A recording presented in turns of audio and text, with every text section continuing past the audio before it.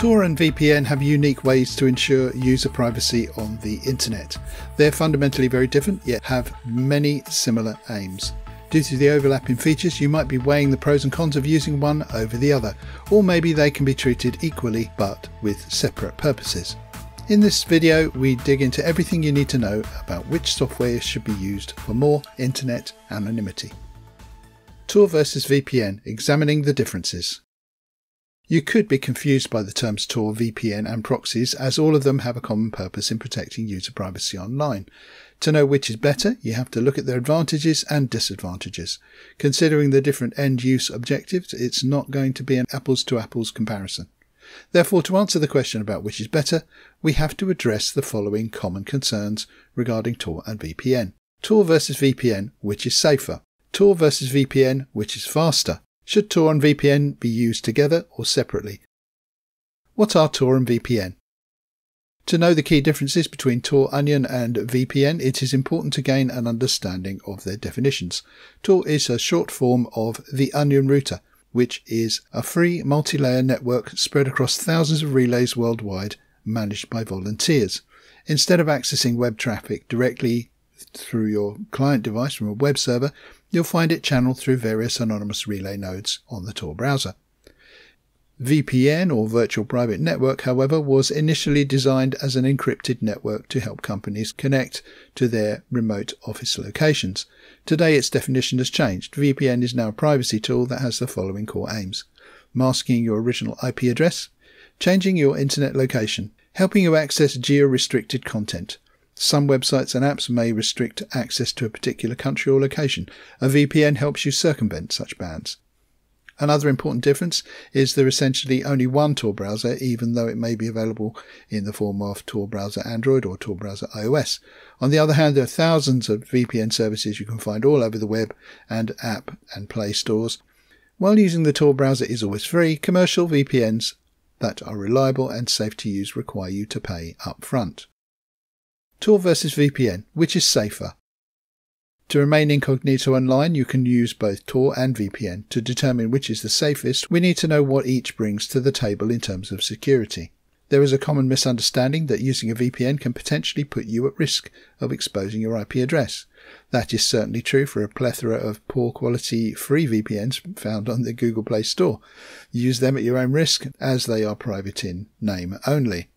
A good commercial VPN, on the other hand, NordVPN in this example, uses a kill switch that uses a system-wide network lock to prevent accidental IP address leakage. Also, before purchasing a VPN solution, you should always perform a free DNS leak test. Link in the description.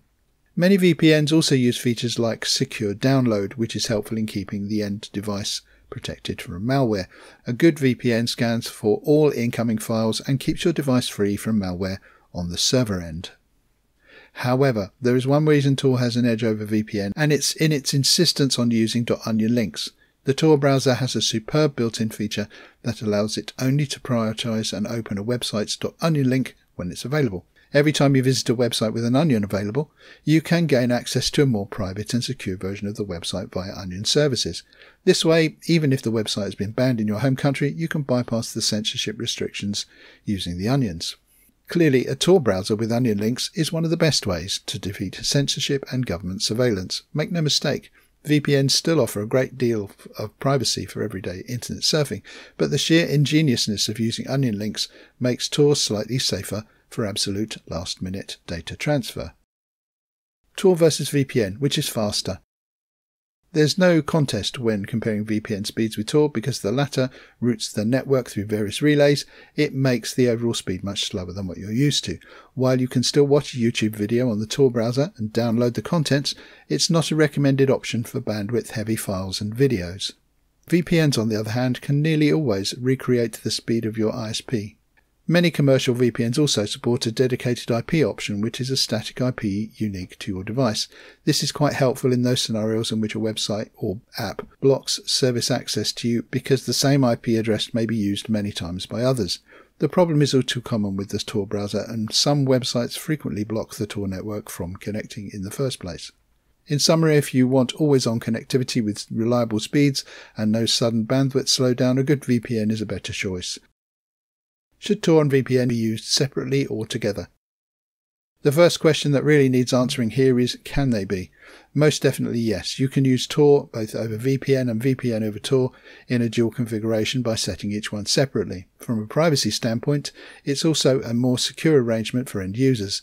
If you route your internet traffic through a VPN before starting the Tor browser, even with malicious exit nodes, your end traffic is protected from surveillance or malware. Likewise, if you download a VPN software over the Tor network, it prevents your ISP from keeping tabs on your VPN surfing habits. Practically speaking, using Tor and VPN together can greatly cripple internet speeds. The Tor network isn't really the fastest when it's come to downloads, so throwing another set of network connections is only going to slow speeds further. However, there are workarounds to the problem. There is a new concept called decentralized VPN, or DVPN, that tends to use the best of what Onion routing and VPN have to offer. Instead of a central VPN provider, you have peer-to-peer nodes which provide the same access but with greater anonymity, just like Tor. Which is better? There is no clear winner here. Both Tor and VPN have their own major uses. If you want a good deal of network privacy without sacrificing data speeds or suffering network dropouts, then VPN is the more preferred solution. However, if you care more about avoiding censorship and surveillance and require activities involving access to dark web pages, then Tor is the better option. Seeing that nowadays some VPN providers are having Onion routing capabilities, if you had to pick just one solution, going with a commercial VPN provider, having Onion services is the way to go. Okay, as always, thank you so much for watching. That's all for now. I will see you next time.